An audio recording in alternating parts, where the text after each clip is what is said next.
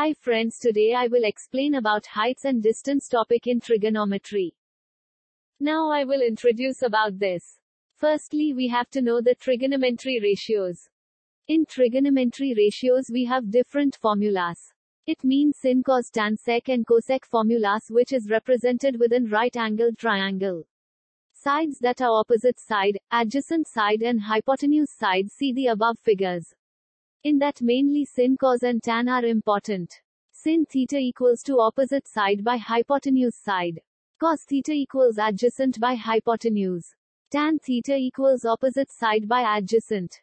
Now see the above table of trigonometry ratios for sin, cos, tan in 0, 30, 45, 60 degrees angles. Now see the values for sin 0 degree is 0. Sin 30 degree is 1 by 2. Sin 45 is 1 by root 2. Sin 60 is root 3 by 2. Sin 90 is 1. Now cos is inverse of sin, it means cos 0 is 1. Cos 30 degree is root 3 by 2. Cos 45 degree is 1 by root 2. Cos 60 degree is 1 by 2. Cos 90 degree is 0. Now tan 0 degree is 0. Now tan 30 degrees is 1 by root 3. Tan 45 degrees is 1. Tan 60 degrees is root 3. Tan 90 degrees is not defined. Now I will explain about angle of elevation and angle of depression.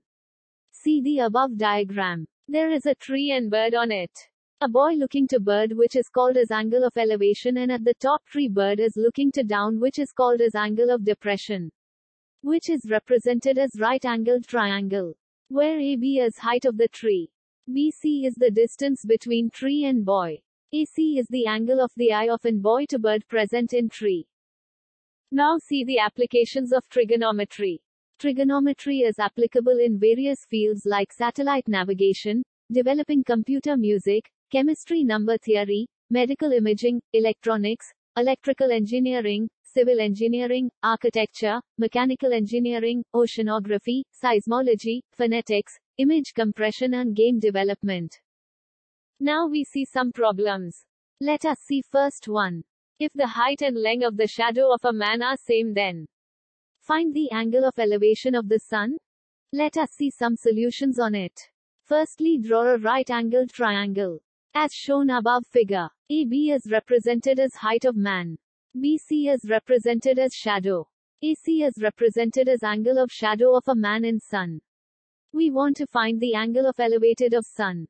It means a C by given problem we have to take tan theta, where tan is represented as opposite side by adjacent side. Since AB equals BC, please refer diagrams in right side. Therefore tan theta equals to AB equals BC, so tan theta equals to 1.